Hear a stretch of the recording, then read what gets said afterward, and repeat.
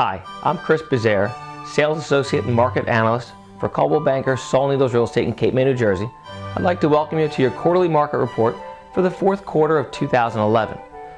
Also included in this newsletter, you'll also see a review for the entire year of 2011. I'd like to take a minute to point out that once again, Coldwell Banker is number one in all categories across the board for the year 2011. We were the number one office in listing side sold. We were the number one office in sales side sold. We were also listing number one office for both listing and sales dollar amounts for the year 2011. All of this data was compiled by the Cape May County Association of Realtors and is available on their website. And this is for the Cape May market area for Cape May, West Cape May, and Cape May Point. Now on to the quarterly market report for the fourth quarter of 2011. The average sales price in town dipped a little bit for the fourth quarter, going down to $492,000 as opposed to $545,000 in the third quarter of 2011. This is also down from the $730,000 average price in the fourth quarter of 2010.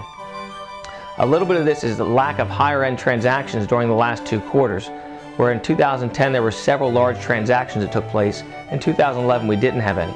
You will also notice that, however, the median sales price was at $472,000 for the quarter, which is slightly up from the third quarter, and the third quarter was up from the second quarter. So while the average price is down, the median or middle price of the homes is staying steady here in the Cape May area.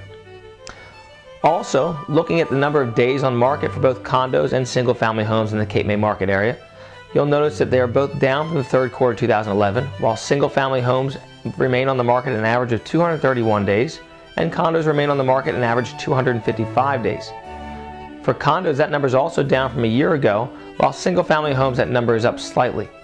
Using the current supply we have on the market and the average days on market, we currently have a 2.3 year supply of condos on the market and a 1.8 year supply of single family homes.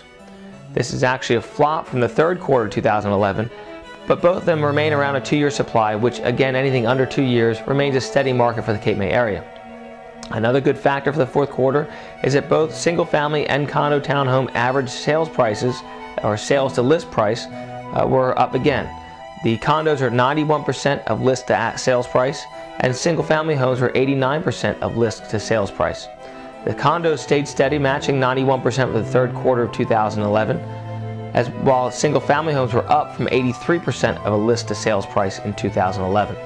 The markets of West Cape May and Cape May Point remained pretty quiet for the fourth quarter of 2011 as they were in the third quarter of 2011, with only 7 transactions in Cape May Point and 5 transactions in West Cape May for the fourth quarter of 2011.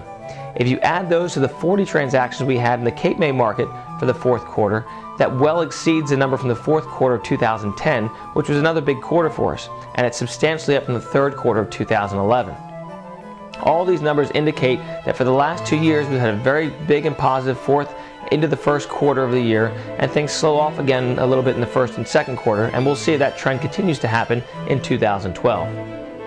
If you have any questions over any of the information in the quarterly newsletter or any of the market reports, please feel free to contact me at chris@capemaychris.com, or as always, you can reach me on my cell phone at 609-972-6927, and we'll see you again in the first quarter of 2012.